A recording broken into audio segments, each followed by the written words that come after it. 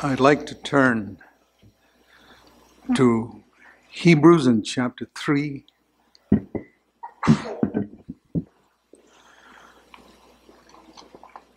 A verse that I have believed in very strongly and which all of us need to think about, Hebrews chapter 3, because it speaks about how we can avoid being hardened. Hebrews 3 and verse 13. Encourage one another day after day, as long as it is still called today, so that none of you will be hardened by the deceitfulness of sin. It says that if I can receive encouragement from others, that'll protect me from being hardened. And there's a tremendous temptation in the world to be hardened. It's because some things can happen to us that can make us bitter or unforgiving, or some circumstances that bring doubt and fear into our minds, and all those things can harden us. And the way to overcome is by allowing ourselves to be encouraged by some other brother or sister. In other words, if I'm open to hear what others are saying, whether it's in a meeting like this, or in personal conversation, or in an email or anything, and not to think that I've come to the place where I'm beyond falling or beyond the need of encouragement. If we are humble, we will always admit that we need encouragement. Not because we are discouraged, but because encouraged to go higher than we are right now. In the Old Testament, we read about many stories about battles, and those are all pictures of the battle we have with Satan and our flesh. And I was reading one of them the last couple of days, which I saw something good in it that encouraged me. That's in 1 Samuel in chapter 30.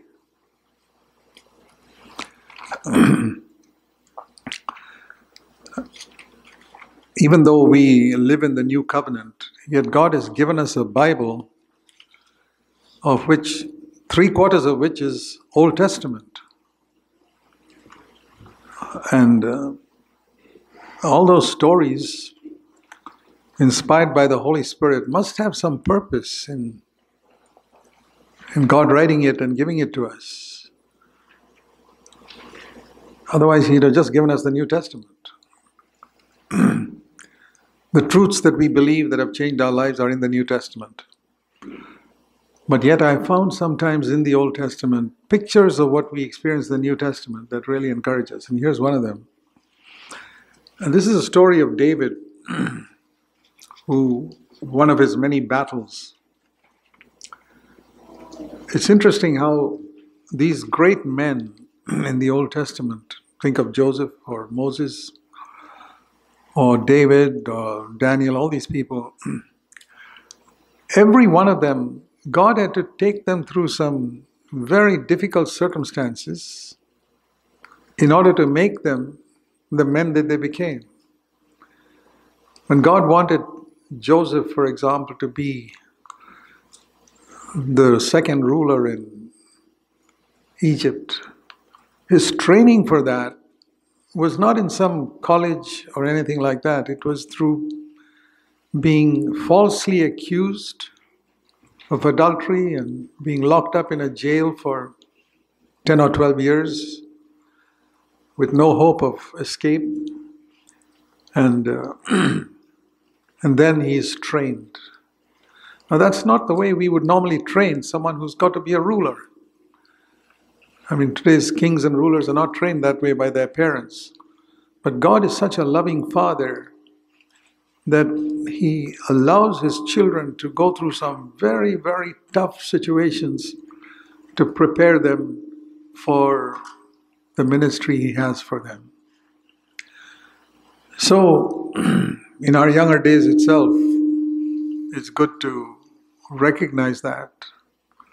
And so if any of you are going through some tough situation, remember that it is with a purpose. These Old Testament examples can encourage you. It's the same with Moses. Moses also, as we have often said, I don't know what all he went through in those 40 years in the wilderness, having to live with his father-in-law and look after sheep all the time. And it must have been a very humiliating, breaking process. And if he had rebelled in that time and questioned God, he'd never have become the man he became. The same with David.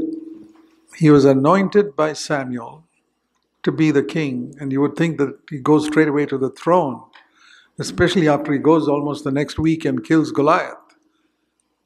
What more? And yet God had, I think, a period of 10 to 13 years after he killed Goliath and was anointed before he actually became king. There's a lot of emphasis in the world on being filled with the Holy Spirit. Very important. I don't believe that I could live the life or have the ministry I have if I did not experience being filled with the Holy Spirit. I would encourage every one of you to be absolutely sure of being filled with the Holy Spirit. Don't just take it for granted. Just like you are sure of your salvation, seek to be filled with the Holy Spirit every single day and ask God to give you an assurance. But even with that, think of David as anointed with the Holy Spirit, but he still needed to go through the grind of trial, misunderstanding, and sometimes almost killed. And it's only then that he came into a ministry. Now, when we think of Jesus coming into a ministry at the age of 30, his 30 years have almost entirely hidden from the age of 12 to the age of 30. We don't know exactly what he went through. But if those Old Testament examples are any pattern, we can be pretty sure that those 18 years that Jesus spent in Nazareth, there must have been some very, very traumatic experiences that he went through in his family or with his relatives, I don't know what. But he could not have had the ministry he had if he did not go through that same process that every one of God's servants went through in the Old Testament. So you need to ask yourself whether God did arrange such circumstances for you and whether you rebelled against any of that, maybe with your unconverted relatives or in your place of work, or there are many circumstances are different. But the principle is the same. God cannot fulfill a ministry even after anointing you unless you are willing to submit to the different circumstances he goes through. I remember when I quit my job in the Navy and I was already gifted to preach, I thought I'd go straight into the ministry and be accepted. But God allowed me to face many years of jealousy from people who are older than me, who were jealous of my ministry and suppressed me constantly. And the Lord just told me in those days, I'm thankful that I listened to God. He told me never to rebel against them, to submit to authority that misunderstood me, to submit to authority that misunderstands you. It's not easy. You like to stand up and defend yourself. And the Lord said, keep your mouth shut. Let them misunderstand you. That's part of your education. And I believe that that's one of the things that Jesus must have gone through. He didn't have physical attacks from people, but I'm sure he must have gone through a lot of misunderstanding and false accusation. These are all part of the education he got that prepared him for the ministry. And There are many other ways like that which God takes us through. And in the midst of it, when we belong to a church like this, we must always be humble enough to receive encouragement from any brother or sister who may be half our age or much younger, who has something to say. So when you have different brothers get up here and share the word, do you listen carefully to the younger brothers? Or do you feel it's only the old, mature saints who can give me anything? Well, if you're like that, I want to tell you, your spiritual growth will be hindered. I have decided that I believe God can speak to me through anyone, through young brothers, people who stumble in their language. I was listening this morning to the meeting in RLCF in Colorado, and I was blessed listening to young brothers. Some of them are not very mature, but I got something in my heart from them. What did we read in the beginning? Encourage one another daily, lest any of you be hardened through the deceitfulness of sin. Sin is a very deceitful thing. And if you find your heart is hard, it's not soft and gentle towards people who make mistakes. You're hard on people, or a hardness that prevents you from being sensitive to hear God's voice. Perhaps the reason is that you don't allow yourself to be encouraged by someone who's younger than you, or maybe half your age. Be open to encouragement. So coming back to David, it says here that he had just won a battle, and when he came back from there, he found that is 1 Samuel chapter 30 and verse 1, some enemies had come and raided his camp and taken away all the wives captive and took away all their belongings and went away. And David came back, and the city had been burnt with fire, verse 3. And their wives and sons and daughters had been taken captive. Now remember, this is the training that God gave David to become the most well-known king of Israel. And David and his people lifted up their voices and wept. And it says here that people were wanting to stone him, verse 6. They were wanting to stone him for saying, "You're the cause of all this. We've lost our wives, we've lost our children." And it says in the last part of verse 6, but David, in one translation it says he encouraged himself in the Lord, strengthened himself.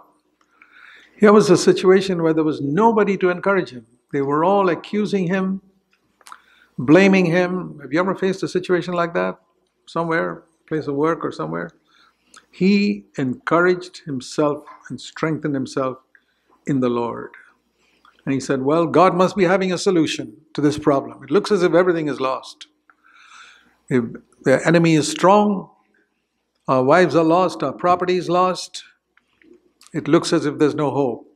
And when you come to a situation like that, encourage yourself in the Lord and seek what is God's will.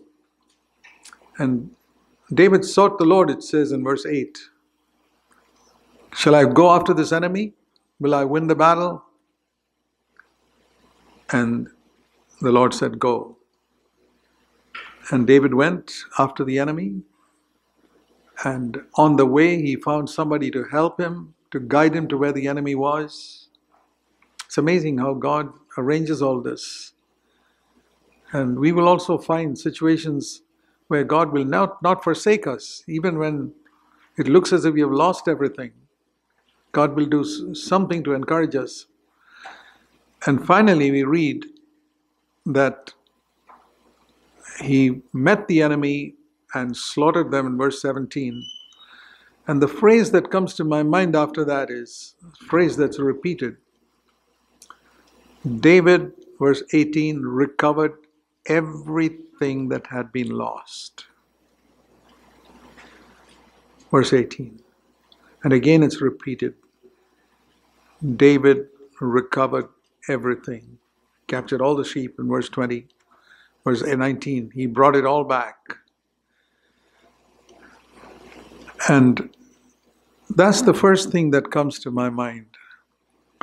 God will not allow us to lose anything spiritually if we keep our attitude right towards Him. He will allow us to recover. Have you lost something spiritually in your life? Maybe through your own blunder or carelessness or backsliding. Here is the word of the Lord. As David recovered all, you can recover everything that is lost. We all have regret over times in our life where we were careless or didn't take something seriously, and we feel we have lost something. Here is a promise that you can recover all that's lost. I thank God for it. We've all gone through such phases, and we must believe that God will enable us to recover everything. I don't know what it is. Maybe with your children, you feel that something was lost, failures and blunders you made in bringing up your children, or your relationship with your wife or husband. Take this word. As David recovered all, you can also recover all. When Jesus defeated Satan, He recovered everything. Turn to this passage in Luke chapter 11. In Luke's Gospel, chapter 11,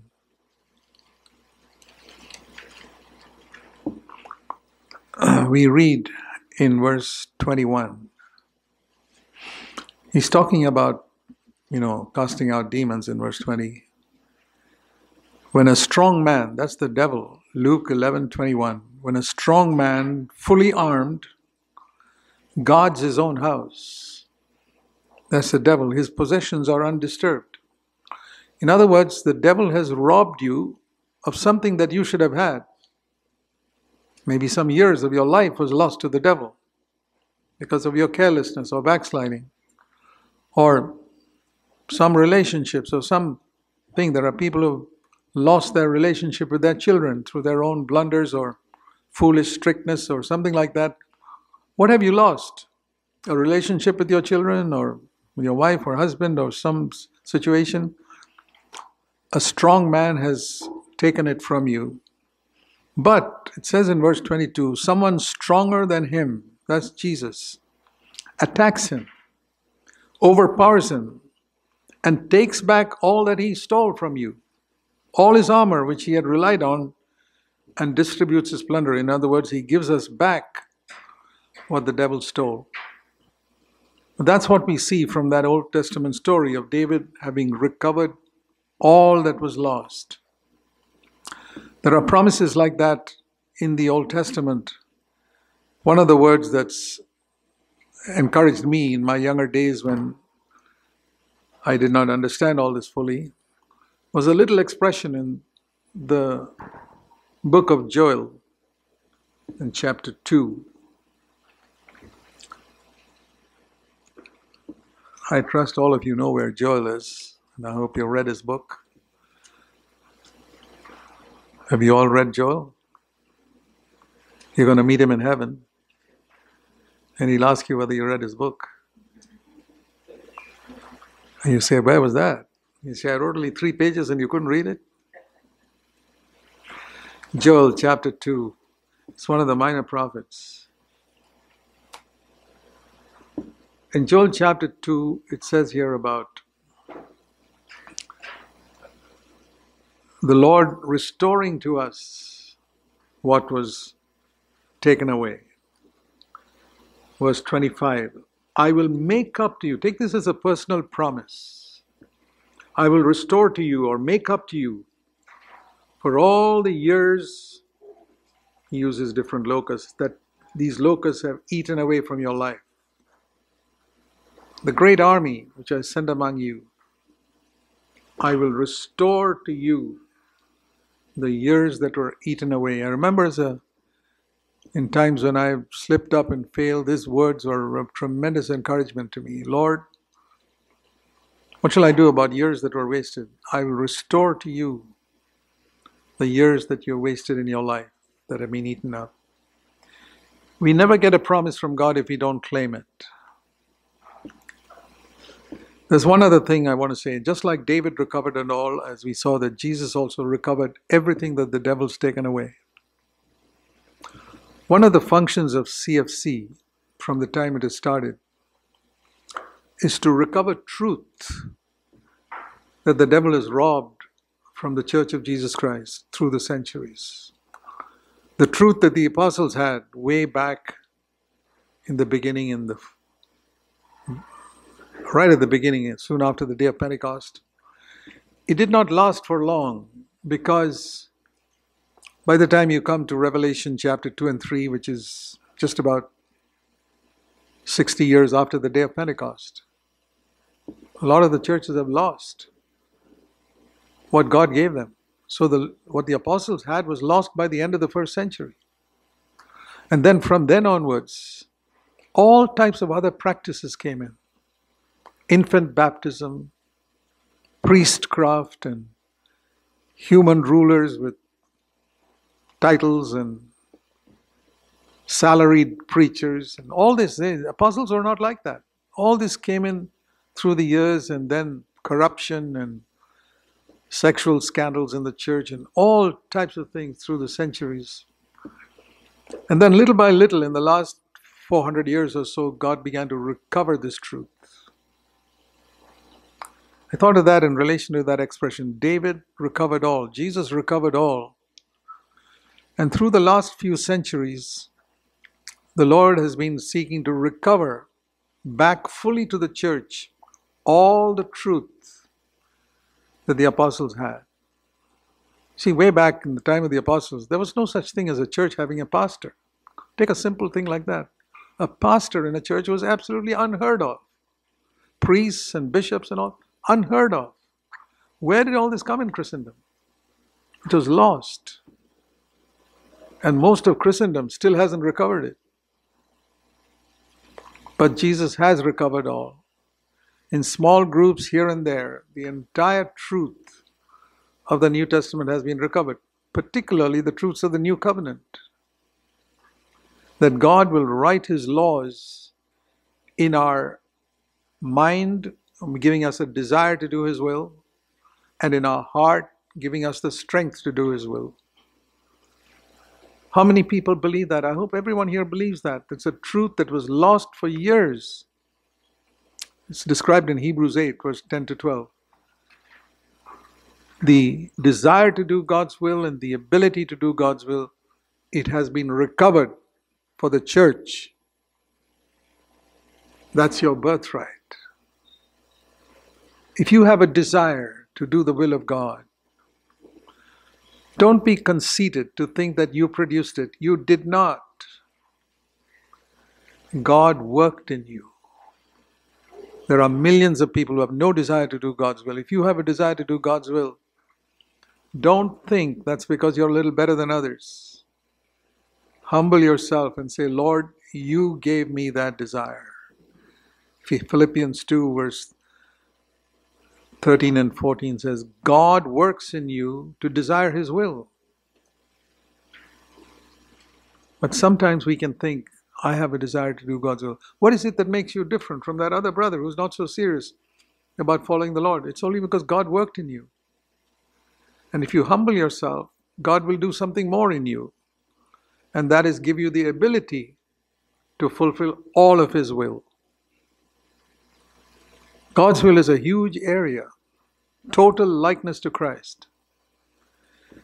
And if we humble ourselves and say, Lord, you're the one who produced the desire in me. You've recovered everything from Satan. Everything that Adam lost and that the apostles lost have been recovered. And I praise God, as I've seen through the years, so many brothers and sisters in India and other countries, of some of them not even literate, who understand the truth of the Bible better than Bible school professors. of how Jesus has recovered all the truth that the apostles had taught and which was lost through the centuries. That we can live an overcoming life. That as husband and wife, we can live in peace and happiness every single day of the year. That's a truth that is lost. You read a lot of battles between Old Testament saints and their wives. Moses was fighting with his wife. David was fighting with his wife. And many of the Old Testament saints never had a good family life. But it's not meant to be like that today. We're meant to have a life where Christ is always in our home and where a husband and wife can talk to each other in the same way they would talk if Jesus were physically present there. My dear brothers and sisters, don't lower this standard. Ask yourself, if Jesus were physically present in your home, how would you talk to your husband or wife? Is he present in your home or not? You say you're a Christian. It doesn't matter how your partner is. It's got nothing to do with your partner. Your partner may be unconverted, wild, angry. And if Jesus is there and he or she is wild or angry, how will you respond if Jesus is there? You would always respond graciously. Jesus has recovered everything for us. The devil need have no power over us. Be encouraged.